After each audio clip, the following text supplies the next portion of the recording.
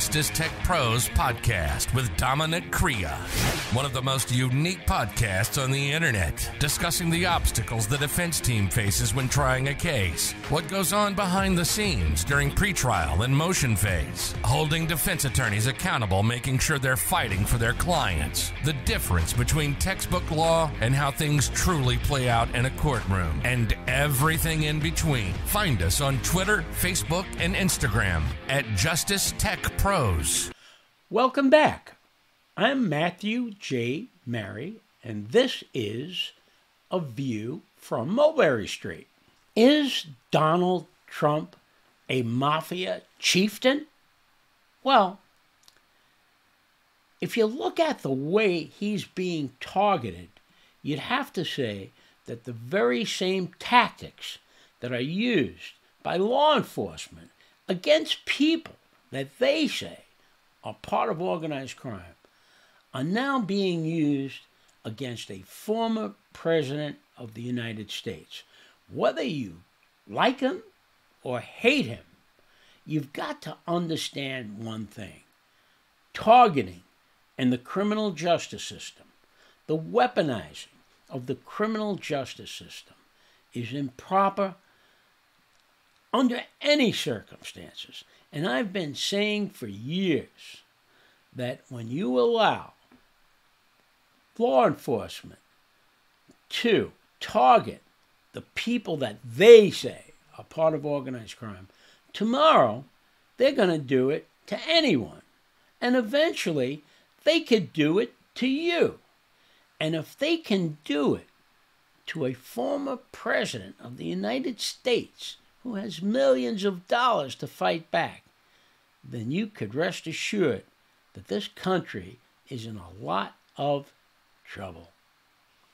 Today we're going to talk about some stuff that at first glance might seem political, but believe me, this is not about politics. This is about what Matthew J. Mary has been warning people of for 4+ decades. And finally, it's becoming obvious that I've been right for over 4 decades. You know, most normal people, ordinary people, intelligent people, think that the way law enforcement works is that if a crime is committed, the crime is investigated. Evidence is gathered by the police or the FBI. And then the suspects of the crime are identified. And then the case goes to the prosecutor. And then the case goes to the grand jury. And then the case goes to the judge. And all the legal issues are pounded out. Is there anything wrong with this case? Should this case be thrown out before it goes to trial? And then it goes to trial, and it goes to the jury. Right? Wrong. That's not the way it happens in organized crime cases. In organized crime cases, remember the episode recently where I got caught in the FBI album room, okay? You know, they have big charts for every family. The Bonanno family, Gambinos, the Colombos, all these big charts, right?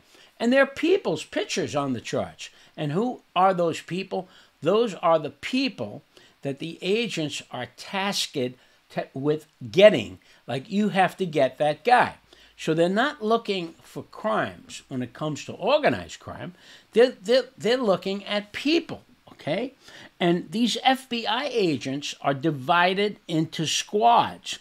The top squads are for the 5 families. And then they break down the squads. You may be part of a group, and you may not be suspected of being the boss, the underboss, the consigliere. You may be none of that, all right? But you may still have 3 or 4 agents assigned to you to try to find a crime to match up with you. Not that they suspect you of a particular crime. Their job is to find a crime. Okay? Hard to believe. The purpose is to target these people and find a crime to match up with them and then maybe link them to someone who's committed a crime who is close to them. It happens every day. These are selective prosecutions. I have warned people for decades that the RICCO laws and the conspiracy laws supposedly are made for organized crime only. You know, when they pass these draconian measures, they say, oh, we're only going to use it for organized crime. And the people say, oh, yeah, right. You have to do that. I guess that's the only way you can get them. You know, so the people allow the law to occur, okay? And the problem is that I've been warning people, if you let them do this in organized crime cases, they will do it in other cases. And for decades now, RICCO laws have been used against big business, against banks, against accounting firms, against lawyers, and even against lawmakers and politicians.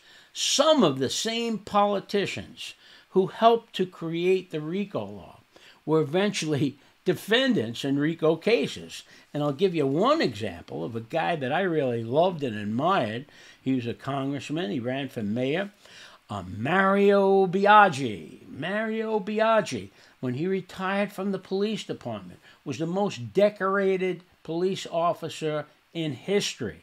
Mario Biaggi had been shot more times. He had more holes in him than a Swiss cheese. And Mario Biaggi ran as a Democrat for Congress in the Bronx. And lo and behold, not only was he repeatedly put up for re-election by the Democrats, but the Republicans and the conservatives and the liberals would all endorse Mario Biaggi. And Mario had a run for mayor that failed, but eventually he was a criminal defendant in a RICCO case. He and legendary Democrat political boss MEADE ESPOSITO, a powerful man in the city of New York, a powerful man in New York State politics, a Democrat. MEADE ESPOSITO and Mario Biaggi were indicted in a RICCO case, right? And that all had to do with MEADE ESPOSITO arranged for Mario Biaggi to get a vacation for free, okay? It's not right, okay? Probably against the law, but what's the big deal? Well, their lives were ruined. Both MEADE ESPOSITO and Mario Biaggi lost their political positions and went to jail. And that's what the RICCO law turned out to be. So it's not just against organized crime. It's against even the people who helped to create it, all right? There have been thousands of cases, RICCO cases, conspiracy cases, against non-organized crime entities. Two of the most famous are the ENRON case. The ENRON case.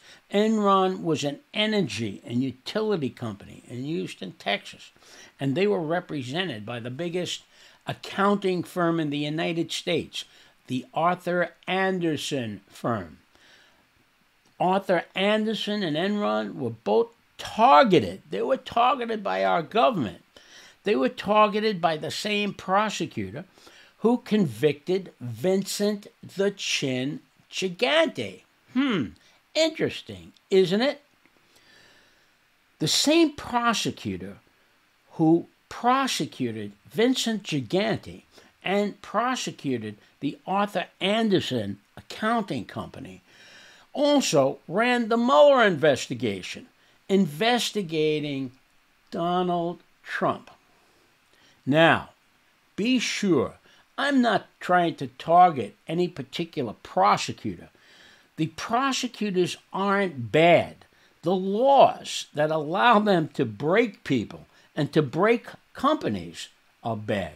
The law allows them to do it. So we can't blame the prosecutors. We've got to blame ourselves for allowing these laws to continue to exist.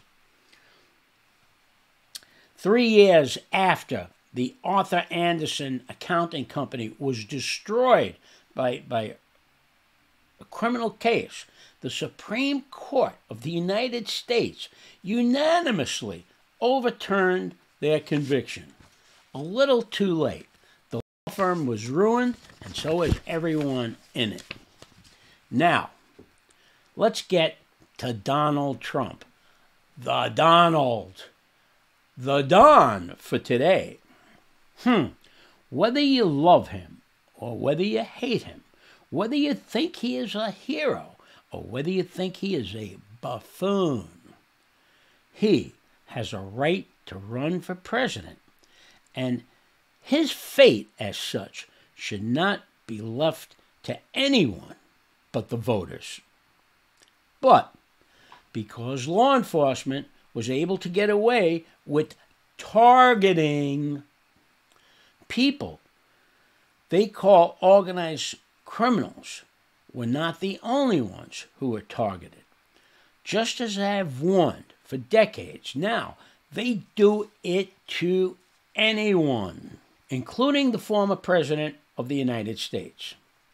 Like him or not, the weaponizing of the criminal justice system against any person or any group is just plain wrong. That's the purpose of this podcast. In a massive attack on all fronts, law enforcement is targeting the Don. He is being treated exactly as if he were believed to be a mafia chieftain. In Georgia, the anti-Trump Republicans, they are trying to bring charges of election interference against Trump. Did Trump do anything that other politicians haven't done in the past? Could Trump be guilty? Of course. The point is, they are going after him for political revenge. He wouldn't be a target of any criminal investigation if there weren't a political war brewing in Georgia in the Republican Party.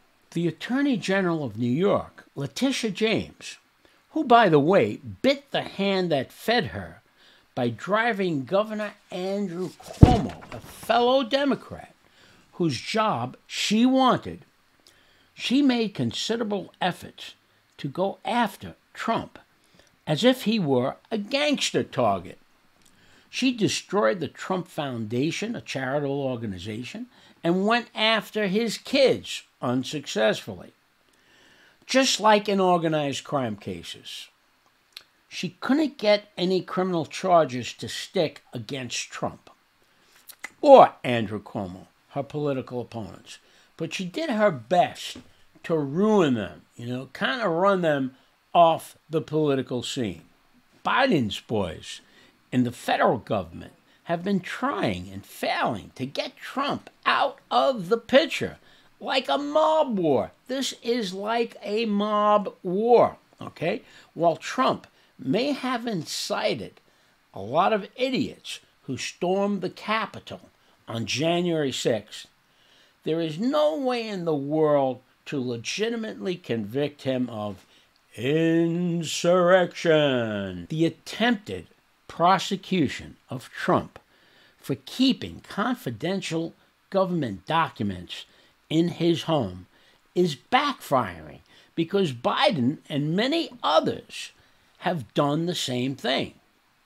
They crashed Donald Trump's house in Mar-a-Lago like they never have crashed the house of John Gotti. They wanted to make an example of him. They wanted to treat him like a hoodlum. They wanted to create an image that this man is a gangster. They've succeeded in the past to ruin people in organized crime cases, and now they're doing the same in political cases.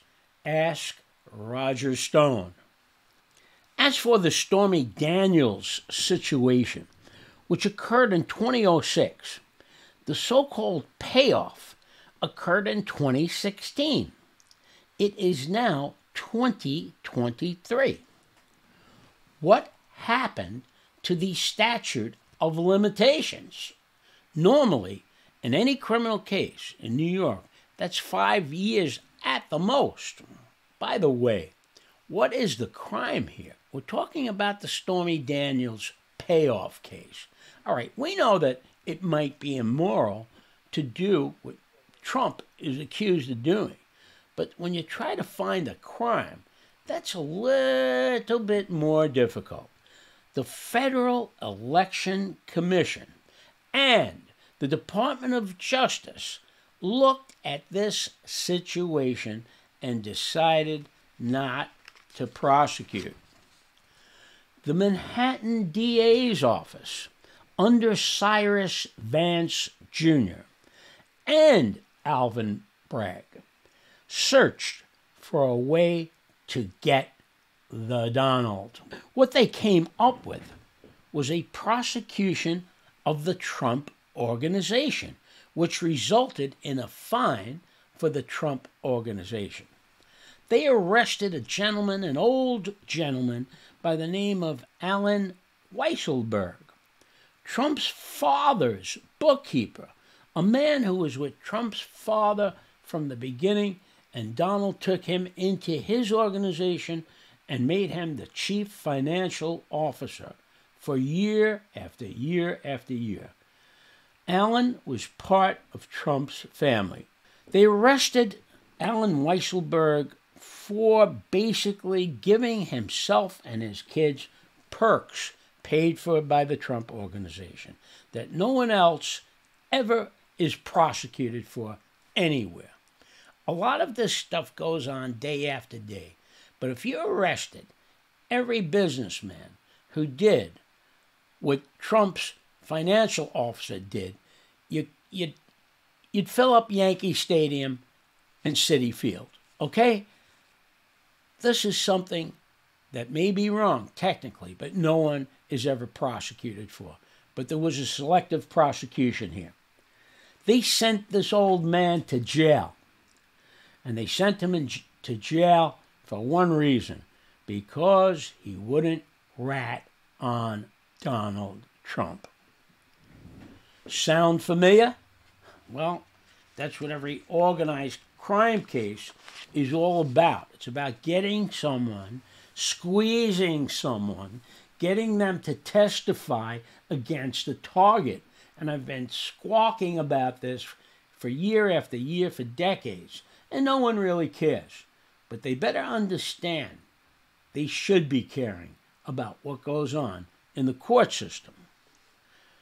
As for the Stormy Daniels situation itself, the Federal Election Commission, the Department of Justice, the New York Attorney General's office, and the Manhattan DA Cyrus Vance all looked at this case and chose not to prosecute. While Vance was still the district attorney of Manhattan, he hired two outside prosecutors, Carrie Dunn and Mark Pomerantz, to investigate the Trump case. Pomerantz and Dunn resigned last year when it looked like Alvin Bragg was not going to pursue the case. When it seemed like the Trump case was about to be dropped by DA Alvin Bragg, the two special prosecutors, outside prosecutors, called in just to prosecute Trump. They resigned, and in an extraordinary, unusual move, one of the prosecutors, Mr. Pomerantz, wrote a book about an ongoing case that was still in the grand jury and criticized DA Alvin Bragg for not going forward on the Trump case. Well, it seems that Mr. Bragg had a lot of political pressure on him to get Trump. Bragg must have gotten a lot of heat from the left wing of his party and his donors, at least to the extent that District Attorney Bragg had to put this case in the grand jury. In my opinion, I think he just put the case in the grand jury and put his hands up and said, let it be on them. So what's the point? All this stuff has been going on in organized crime cases for my almost 5 decades as a lawyer.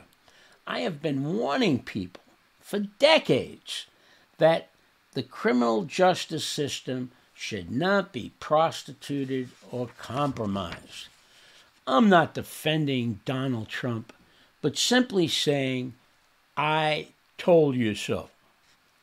When you allow the government to railroad who they call gangsters, you are going to be next. And even a former president of the United States with millions of dollars at his disposal can be targeted. And that's the view from Mulberry Street. Until next time, this is Matthew J. Merritt.